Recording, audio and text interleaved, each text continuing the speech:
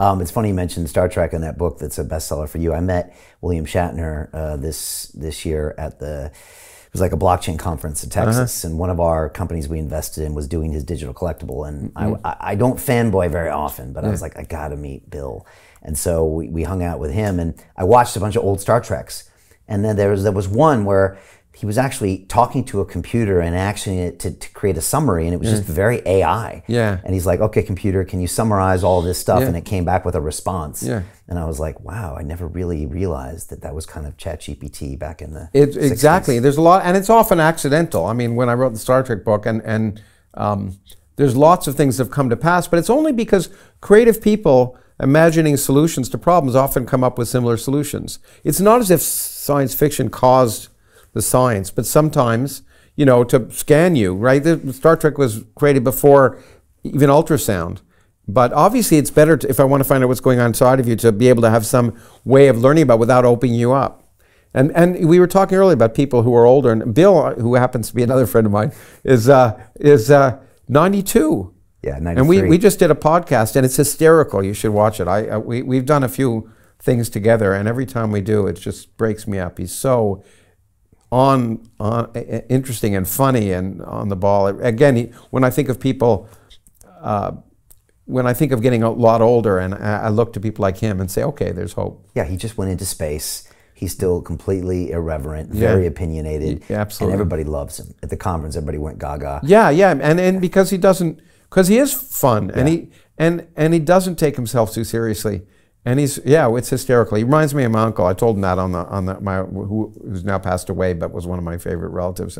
And we're both of course Canadian, which is really part of the, you know, another secret. Canadian mafia. Yeah. Is there anybody you don't know? I mean, you did stage shows with Johnny Depp. You're doing movies where you star in with Werner Herzog. Yeah. I mean, come on. There's a lot of people I'm sure I don't know. Oh my gosh, you're plugged in. But anyway. Just with AI quickly. You know, you're a physicist, and a lot of people make the comparison of technology that can be destructive to humanity by going back and looking at the atomic bomb and fission and fusion. Obviously, the movie Oppenheimer just came out, and so it's the only example people grasp to when they say, here are these scientists working on a technology that can not only kill the scientists, but kill everybody else. And AI is the only real equivalent that we think of in that sense. Sure. In fact, I was for a dozen years the head of the board of sponsors of the Bolton the Atomic Scientists, which, by the way, was created by Oppenheimer and Einstein. They were the first heads of that, and I felt very honored to have that position later on. But when I was, its primary purpose was to warn people about the dangers of nuclear war. In 1947, created, you know, and scientists talking about the dangers of nuclear war. When I came on board in 2006 or 2007, we decided to broaden it to talk about all existential risks. So not just nuclear weapons, but the time we were concerned about biological weapons, and eventually AI became one of the things. So it's one of the things the bulletin now focuses on. I'm not involved in the bulletin anymore, but I'm a little, I have mixed feelings about having put all those things in the same box, because they're very different. Nuclear war can end humanity like that. AI is a potential existential threat, as are some aspects of biological weapons. But they're much longer term, and climate change was another one we added. But they're all very different. But you could imagine a future. You can imagine the Terminator future, right? Which is what people imagine. Yeah. But it always amazes me that, you know, people imagine the Borg or that kind of thing instead of things where AI really is a useful tool. And who says the future is human? I mean, it sounds awful to say that, but it could be the long term that biology has to incorporate aspects of what you would call artificial intelligence, which I think is neither artificial nor intelligent at this point.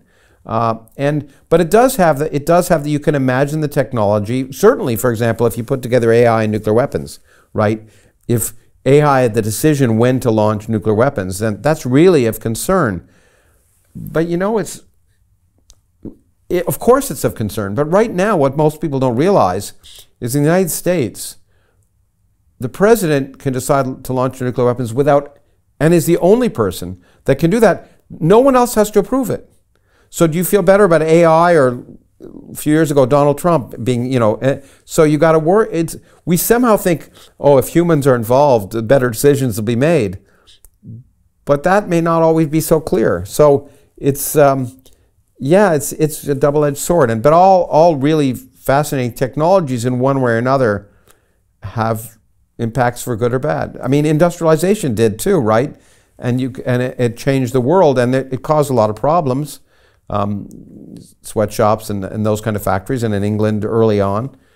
But we, in principle, we are rational human beings who can then look and try and improve things. I mean in principle, because it happens too little, but we can look at things and try and moderate them. And the best thing we can do is talk about the options in advance, so we're prepared, as I say, because that kind of technology does evolve very quickly. Technology as a whole evolves very quickly, much more quickly than our ability as humans to fully adapt to it.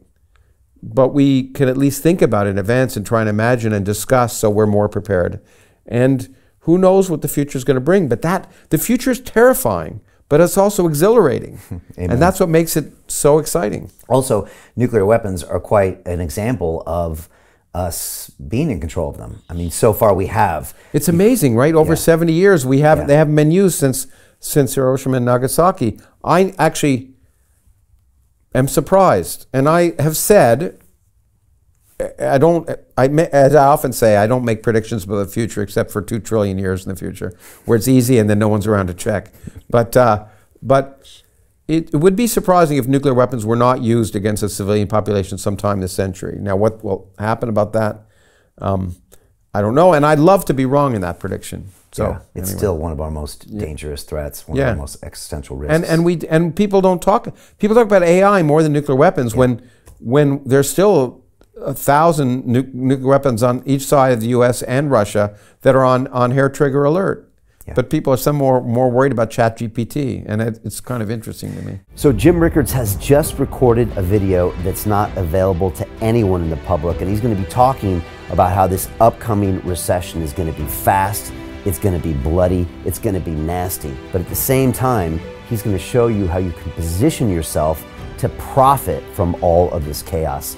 Now, we've made this video only available to our viewers. Go to londonreal.tv/Jim. Watch that immediately.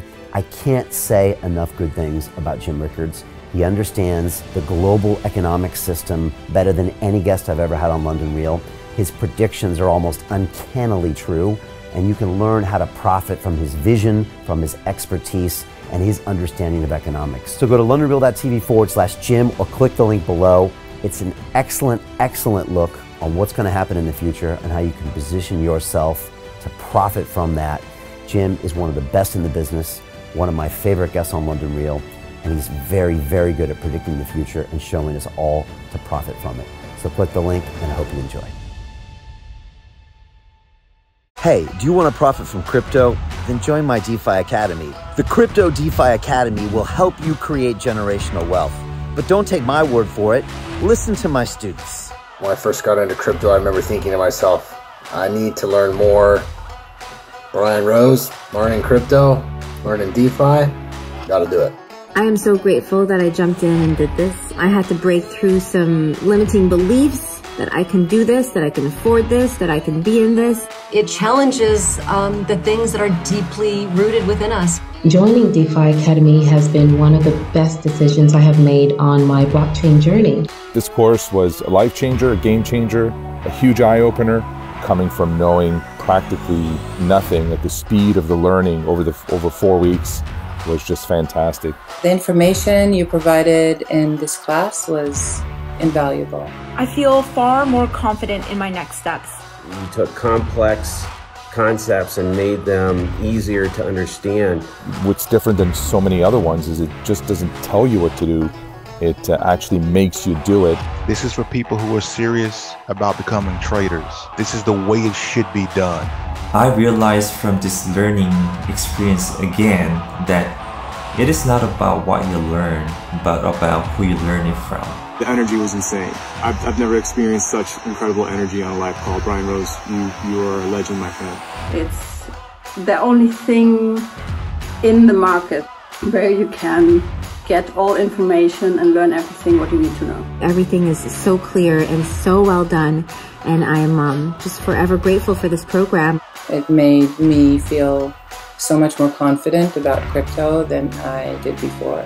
I did not anticipate how passionate I was going to become about it. This course has been like a big learning experience for me, not just in the crypto space, but just in overall balance of life. What I've learned is, how to take ownership, of my life in a way that I really hadn't before. Yeah, you can't put a price on that, really. I would recommend it to anybody, top notch. Excellence does not come cheap. So if you want excellence, you gotta pay for it, but it's so worth it. Pull the trigger. That's what this course is about. You're not going to regret it, really. It's amazing. Thank you, Brian and team. So what are you waiting for? Crypto is happening now. Click the link below, submit your application, and let me mentor you on how to create generational wealth and build the decentralized financial infrastructure of the future.